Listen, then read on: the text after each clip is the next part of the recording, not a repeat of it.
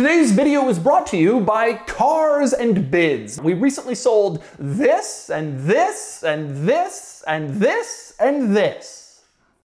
Don't send me emails, send them to her. No, don't email me, please. Email her. I had that on my list. No, we overlapped. When I think of the 2010s, I think of like kind of a general time period that lasted from about 2007 from to the now. Recession to now. The New Age recession. Oh, pretty much. Okay, Doug, thank you for your submission. This is Doug DeMuro, and this is Alanis King. Alanis is an automotive expert. She's appeared in various publications. Me some credit. Jalopnik, Road and Track. Everywhere Donut. I have podcasts. I wrote a book. Lots of things. She's real. She's real. She's here in the garage I today. exist. She's literally real.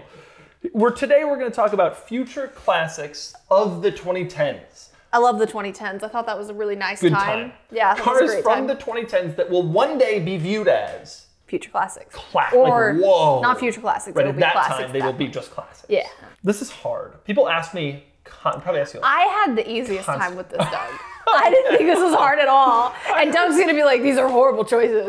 I hate it because people are always asking me, and when I'm wrong, people bring up, I get a video like this like 10 years ago, and people email it to me, and they're like, 10 years ago, you said this would be a classic, and it isn't yet. Doug is like, oh, people email me about this. I'm gonna give them more material to email me about. See you in 10 years. That's a good point, but I'm just decided that this time, I'm gonna solve that problem by just being right. You run the show, Doug. You run the show, and you're doing this to yourself. It's true. And he's gonna be right. That's been the story of my YouTube channel for 10 years. You know what? If I'm gonna get emails, I'm just gonna dead face. Okay, Doug, thank you for your submission. And I'm not even gonna agree or disagree. Okay, this is hard, but I channeled my inner brilliance, and I'll give you some of them. I'm gonna start with the one that I think you're most likely to have done yourself. Oh no, don't do this to me. Which is, I went into the 2020s, by the way, on the 2000s a little, because I couldn't remember. Doug, that wasn't the rule. Yeah, the rules are nebulous. Future classics of the 2010s and the 2000s and the 2020s. That era. Okay. You know what? I'll do a surprising one. Okay. Subaru WRX STI. Nicely kept STIs. Yeah, I can see They that. stopped making them. Yeah.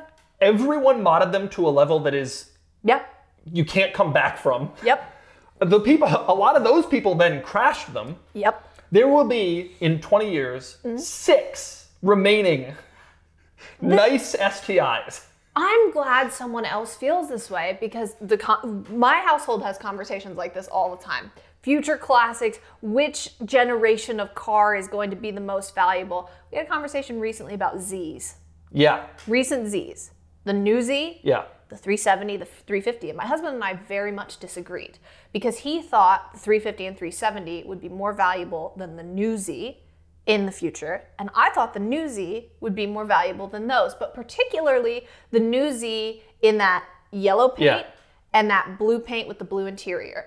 Because the people who buy the one with the yellow paint and the gold calipers and all that and the blue on blue, they're gonna leave it stock. They're not gonna modify it. And Zs get modified. Yeah. So you're gonna have a few examples of perfectly stock cars offered in highlighter yellow with gold calipers and blue on blue. Right. Especially because that was the launch one, right? Yeah. People know to save those. The launch one was the yellow one. Right. Yeah. People know like, oh, it's the special one. I'm gonna Yes. save that. Yes. But the regular ones just get beat. And I think And we're thinking along the same lines. the Japanese cars from this era, I think, and early Zs though, I think will be valuable. Yes, because for the totally same agree. sort of reason, everyone has ragged those out. Yes, that's it. They bought them to drive, they drove them. And they drove modded them. They put high miles on them. The Yes. few that are left, and I think about this because Evos are early Evos that have been left stock, which is like 4 cars. Yeah, like literally 4. Literally, yeah. are starting to become valuable. No, I appreciate this line of thinking because I think a lot of people don't necessarily use it. Like my husband didn't use it. He was just like, nah, the new Z, not gonna be nearly as valuable. I was like, look at every 350 and 370. Right. Find me a 350 or a 370 that hasn't either been just ratted to pieces or modified to be like indistinguishable. And those cars haven't even reached their peak. Like when I think about the Z32s, the 90s ones, those cars are finally starting to take off. Obviously, everybody's seeing the old Datsun Zs are starting to take off. Oh, those are starting to take off. We're getting into this point where those are becoming vintage. And so like the few survivors are special. Now, a lot of people watch this and say, well, that's true of every car, any of the few that survive. But I think the STI is especially unique because so many will not survive. Because it is a car known for not surviving. Just like the Z. That's like literally known the for 350 and 370. And it's not in a way that Saturns are known for not surviving, which is it will fall apart. Yes. It is known for not surviving because people will willfully mess with it. Exactly. And that was the point I made with the 350 and the 370. And even the new Z to an extent. Everybody will modify this thing eventually.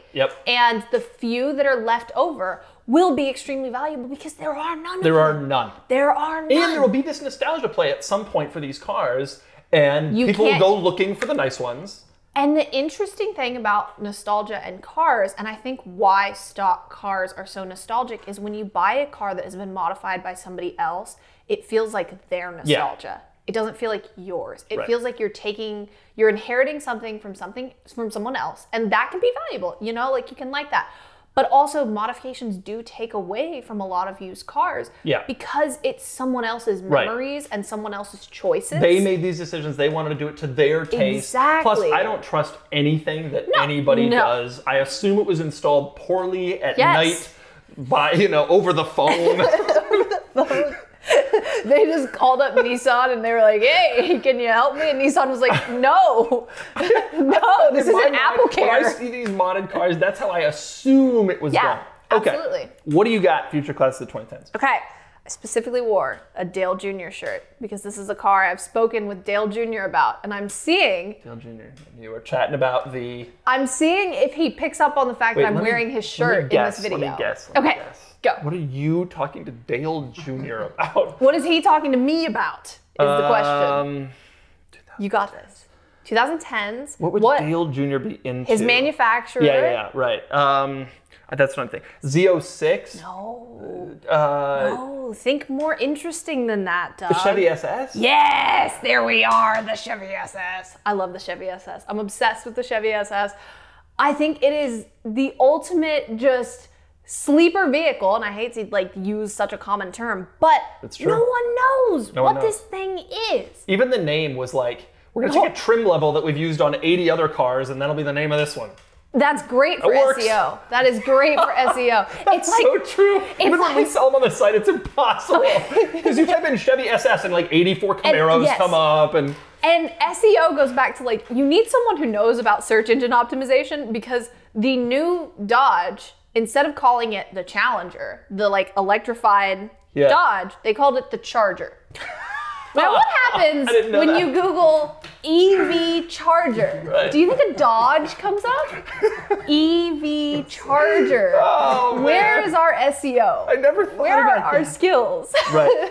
So, Chevy SS, what were we thinking? And the whole launch and the whole existence of the Chevy SS in America is kind of a situation of what were we thinking? Because this car came from Australia. It was the Holden Commodore. Came to America from 2014 to 2017. And the launch of this car and the existence of this car was so confusing because they launched it automatic only. Didn't even bring the manual. The people who buy this car on purpose. Only enthusiasts. Yeah, on purpose. Now, you can have some people who buy this car on accident, but they went into the dealer, there was a nice sedan. Yes, if you buy this car on purpose, you are most likely going from a manual, unless you just prefer automatics consciously, or you can't drive manuals for whatever reason. But regardless, having it auto only initially, which they did initially, was a wild move. Alienates your entire market. And then the autos, they were high spec. They were all very expensive cars. Yes, they were expensive cars, and it was very weird. And then a year in, they go, we're gonna bring you a manual. And everybody was like, awesome, thanks, you finally did it. These cars didn't sell. They didn't sell at all. From 2014 to 2017, I think Chevy sold less than 13,000 of them. Oh. And the take rate on the manual was 32%. So there are more automatics in existence in America. The manuals are tough to find. Than manuals. CTSVs. And I Google this, I look up this car all the time because I want a Chevy SS. And all the used cars are automatic because the people with manuals are holding on to them. Yeah. It's easier to find an automatic than it is a manual. You know, it's interesting you bring this car up because we've sold a bunch of them on the site. They took off a little. Yeah, they have. I noticed especially in the pandemic. Yes. They totally took off a little during right at the start. I've noticed that they've softened a little bit. They have, yes. I wonder though what happens long term to it. Yeah, I agree with you that it could be a future classic. Yeah. My question is it going to have the same problem it did when it launched, which is that no one really remembers it or thinks about it or has, there's like not enough nostalgia. I think it should be a future classic because it was a cool car. Yes. But like. The nostalgia is a question. No, I mean, you're right. And I think. But it is rare. It is very rare, and I think the people who know about it will value it very, very highly, and the prices will continue to climb because during the pandemic, those prices shot up. Like that car shot up by about $15,000. Yeah, it's so funny because Chevy probably is so annoyed with enthusiasts. The car was on the market, nobody bought it, left the market, and never really got cheap then. No. Like, and now people are paying over what they were new. Yeah, because Chevy was like, why didn't you buy it from us for that? We were trying to get you. Because they launched for 48, I think. Something around there. Yeah, around 48. And nice sticks are still in that range. Yeah, no, exactly. And that's what they're selling for. And it's like, I love the Chevy SS. I'm obsessed with it. And my buddy Dale, he was like, I sold my Chevy SS, and that was the worst decision ever. What does he drive? I don't actually know what he Chevy drives. SS. I've been informed that he drives a truck that has a lot of highlighter colors, but I don't know what truck it is. But if you go in to look in the parking lot, you look for the bright colored truck. The problem is in North Carolina, every parking lot's got a bunch of. Exactly. We're not going to find Dale. But okay. All right. My next one is similar to your last one and not in the 2010s. Doug, what happened to the prompt? This is a Cadillac CT5V Blackwing. And Doug, that is not even that not car even came close. out in 2019 plus 4. Doug, that is not even close. All right, fine. I'll move on to a different one. But that's you're true. Right. It's true. But okay. I'm going to give you one that's real. A real one. Although that is real. By the way, I don't think any of these cars are going to be good investments. I think that someday they will be valuable, but I don't think you should like buy and hold a Chevy SS or an STI. Stock market will do better, housing, anything. We have like an asterisk at the bottom of the screen that's like, this is not financial advice. Do not listen to us. These cars will be desirable, but not like, it's not going to like 10x over. Don't buy these cars for this purpose. Don't send me emails. Send them to her. No, don't email me, please. Email her. No. Alanis at Alanis. No. Alanis. That's exactly my email. Yeah. Okay. Email that. All right. Next car. This is true. Oh, God. Toyota Land Cruiser at the end of production. So I will caveat this: production ended in 21. Admittedly, a little too late. But even the 19s, the 18s, etc. Yeah. If you're looking at what's happening to the Land Cruiser market with the 90s ones and the 80s ones and the 70s ones, you're watching all those things shoot up. This car is out of production. It's a very special vehicle that nobody makes anything like it anymore. Yeah. And I think that that's always a big factor for a car becoming cool and desirable. And I think that those late Land Cruiser models, I don't expect them to take off in value, but I do expect when we're 60, they'll get back and be like, we should have bought one of those and put it in a warehouse because now it's worth $200,000. No, I totally agree. I think that's one that a lot of people actually wouldn't think about when presented with this prompt, because when you think of Land Cruisers, you think not 2010s.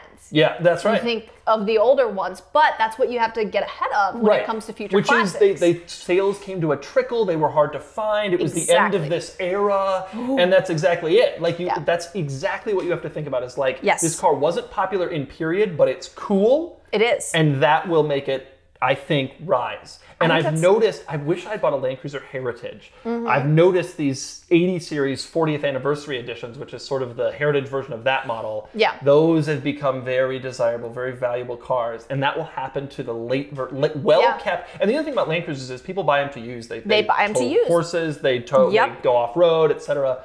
Kids, huge miles. Yeah. So the ones that survive, again, will be like really desirable. Doug's financial advice is buy a car and do not use it.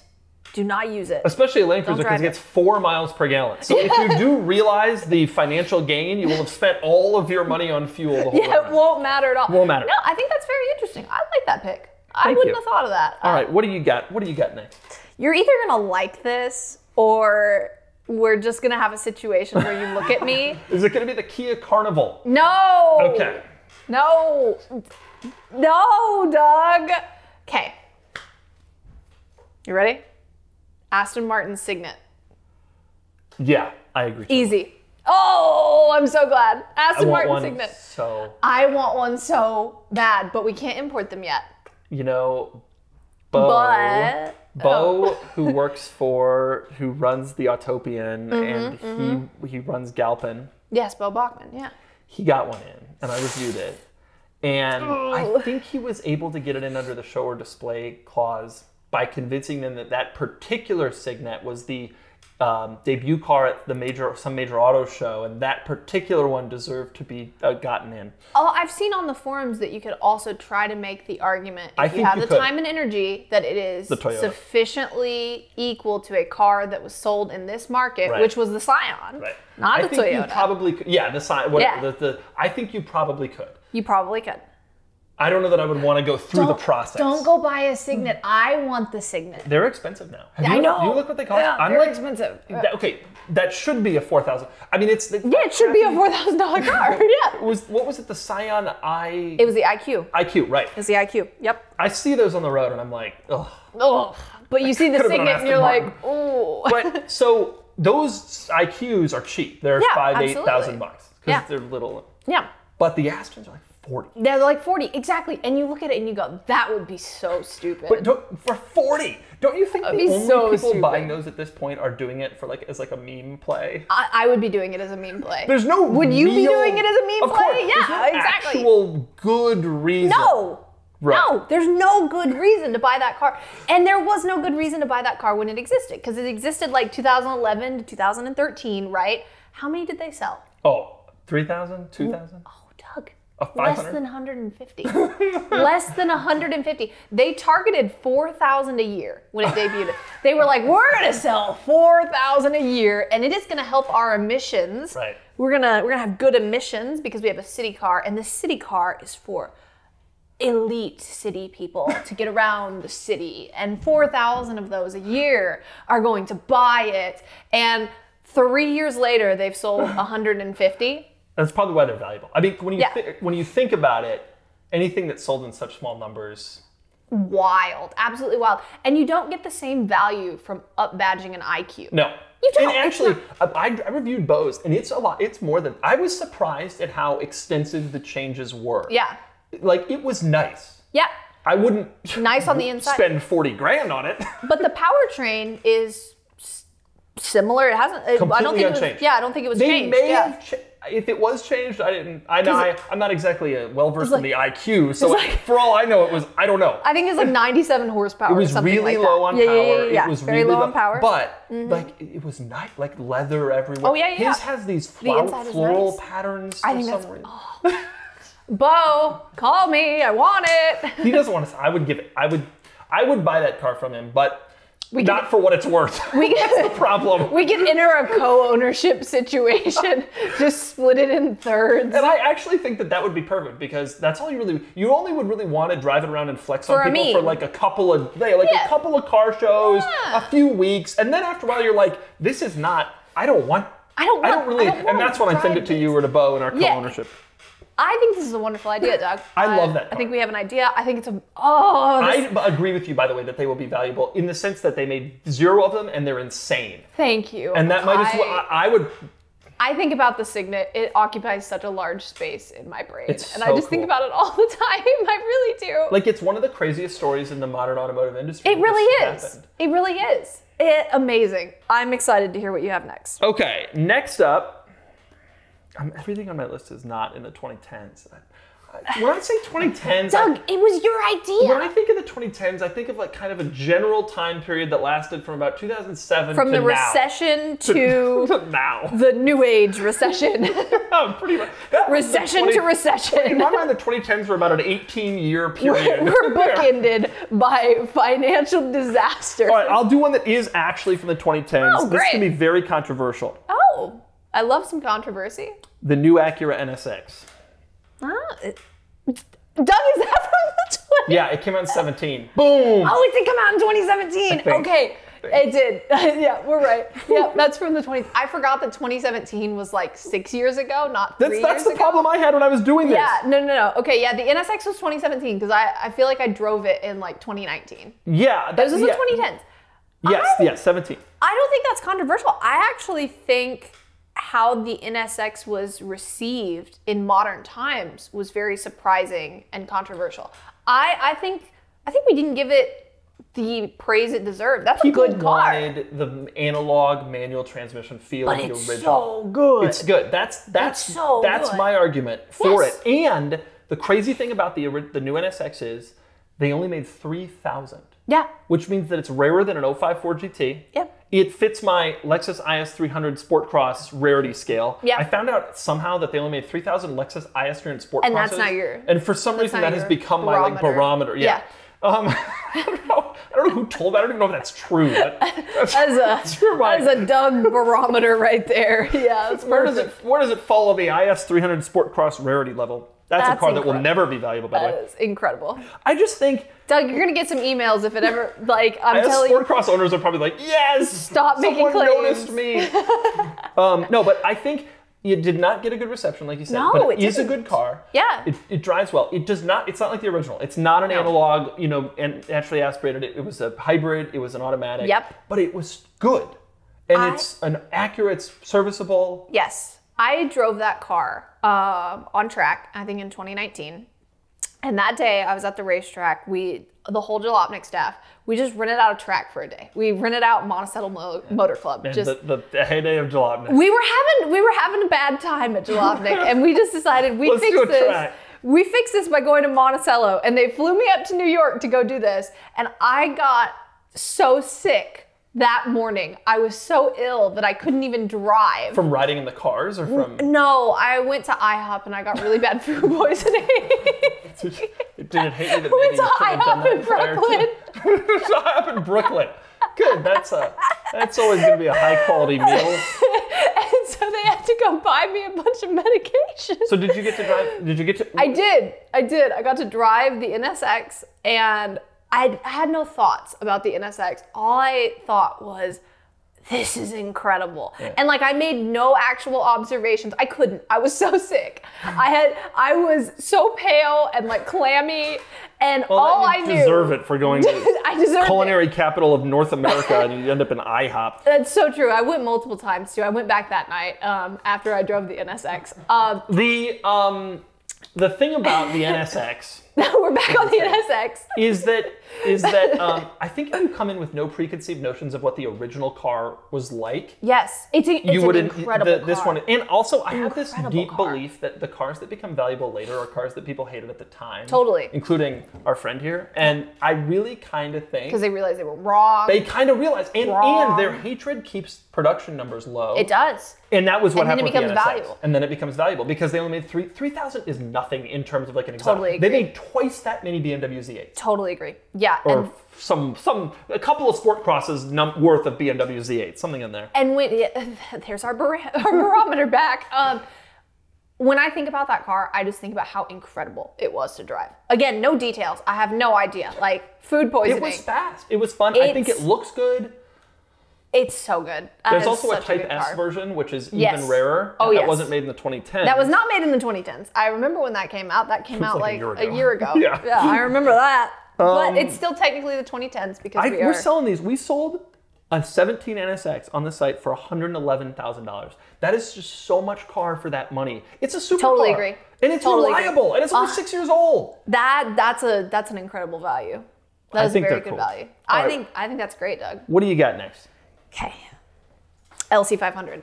I had that on my list. No, we overlapped. And I almost said that. And that was, I almost You knew we were going to overlap on that one. It's a good So answer. the thing about the LC500 is it looks so good. It looks like a spaceship. Yep. It hasn't needed to conform to modern styling cues to look so good. Like, that car still looks like it's from 2016 or so, but in the best way possible. Like, that car looks incredible. The lines are amazing. It's so fun to drive. You don't even care how heavy it is or how it's a grand tour. Like, you take that out on some fun roads and you're like, this is a good car. Yep. And they sold so few of them. So few. And they sell naturally aspirated V8. Naturally aspirated V8. Yep. We're going to miss those because they're going to go away. They sell 1,200 of those a year. They sell 100 a month. Really? 100 a month. Because I remember when I wrote about it, I was like, I looked up sales numbers and I was like, you've got to be kidding me. Wow, They and sell that 100 a month. That came out in 18, so I mean they'll end up making 10, 15,000 of them, but Yes. it's not going to be a big push run. No. I actually have a caveat in my LC. Caveats. I think that the LC that everybody's going to want, Okay. 24, they've updated it with the new infotainment, so it loses the horrible... The trackpad. The trackpad. And I always thought to myself, the LC would be such a cool car if it had the touchscreen, but they'll never do that because it's never going to... They're never be able to justify the update because nobody buys the car. Yes. But they did it. They and did I suspect that 24, they're going to end up selling the car for 2 more years and then cancel it. I can't imagine it continues. And so there will be like 2 years of LC or maybe 3 that have the good infotainment. That's a caveat that I had not thought of. And I think it's a really good caveat because you were around for this. There was this era where Acura and Lexus were trying so hard to sell us on the little finger trackpad. And they were like, you can look at the road and use your finger on the trackpad. And you're driving this car and you're like doing circles on the trackpad and you're like, I can't find anything. There was no precision. It was so bad. And then it'll like kind of, it magnetizes to different things. And you're like your finger just goes, and you're like, what is happening? And there was a whole era. Yeah. Like Lexus for late years. 2010s. They were just really trying to sell us on trackpads or the future. And it's like, no, please just get rid of the trackpad. Well, they were telling us that we should love it. We were thinking, this is terrible. And they were telling us all the reasons we should love it. I remember being in presentations, like I drove the RDX. I went to the RDX launch and they were like, the trackpad. And I was like, the trackpad. Right. That's how everybody thought about it. But the automakers were insistent that we didn't know what we liked and that we should like what they liked. We had no idea what we were doing. So many fights. No, not and the smart. funny thing was at the same time that Lexus was doing this, Toyota had touchscreen. So it was like, okay, we do get that people like touchscreen. We're still going to try to sell you on the trackpad. We're going to make you feel like you're better for having the trackpad. Right. You can, even though you actually, everyone knows you're worse. Yeah, you're higher class. Okay, Doug, are you going to do one more? Or can I ask a bonus question? You going to do one more? No, go ahead. Okay, bonus question. Does the C7 become loved or hated? You know, that's an interesting question. I think it's going to end up like all the other Corvettes. Okay. I think it'll just, what has happened to the C5 and the C6, I think that'll happen to the C7. Really? You think, I have heard this theory furthered by some people that because the C7 was the last front engine with a manual, that it will have its star rise. Still just But I think the other side of that is the C6 is that timeless look, like that timeless styling that we saw from the NB Miata, the S2000, all of that. We saw these just really nice, like soft, curvy lines. The C6, it's so timeless. Like you look at that car and you go, that's a good looking car. The C7 came out with a bunch of angles and veins and all of this and looking kind of, you know, like it could go well or go very poorly in 10 years. How do we think it's going to look? Do we think it's going to be ugly? I mean, I think Corvette styling is weird in that it always looks cool when it comes out and then goes through an ugly duckling period a little bit. And then it gets cool again. And then again. Eventually, like C3s are starting to get like cool again when that car was hated for so long. And eventually C4s, mark my words. And C4s, not financial advice. Even C5s maybe someday will get cool again. But I think C7 will probably follow that same path. The benefit to me that the C7 has is that it was offered with a manual. And I think for sure. There is going to be a last gasp with a manual. Oh, for sure. C7 was like a good car. And like it was actually a good, fun to drive, good interior. And so... And a manual. It's not just like you're buying a manual because it was the only way to get it. It was like you bought a manual and you had a good vehicle. But I don't think it's going to like shoot up. They made 1 billion of them. Yes. The styling was pretty evolutionary. Also, the take rate on the manual, it's really declined as the years of the C7 went on. Yep. When the C7 went out of production, Chevy was like, we have no justification for pairing a manual with the mid-engine layout because our take rate had gotten so low. When we first debuted the C7, take rate on the manual was fine. We were doing good. And then toward the end of the C7, no one was buying the manual anymore. And so, yes, there are a lot of manuals out there because there are a lot of Corvettes out there, but there aren't as many as you would think. That's true. It's certainly compared to like C5s, a lot of the C5s we get submitted are sticks. Yes. I will also say there will be versions of the C7 that will be very valuable. I think the C7 ZR1 is going to be looked at as like a very special car because that was the end of a line of a very cool thing and you could get a stick. Yes. And that is going to be like a real enthusiast car in a way that other Corvettes I don't think quite have been as the years go on. And when you see a ZR1, Yeah. it really commands Yeah. not command the room, it commands the parking lot, Yeah. it commands everything. And even when it debuted, I remember seeing the debut, and I remember the press photos. It was an orange. ZR1, Yep.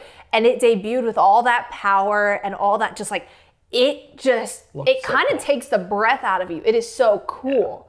That C7 ZR1. I think that car and maybe some of the Z06s will go down as special cars. For sure. I agree. There you go. That was a good topic. Those are some of our future classics of the 2010s and 2000s some other area. 2020. The Porsche 997 Turbo I got on here, that's ended in 09. Look. Chuck! you didn't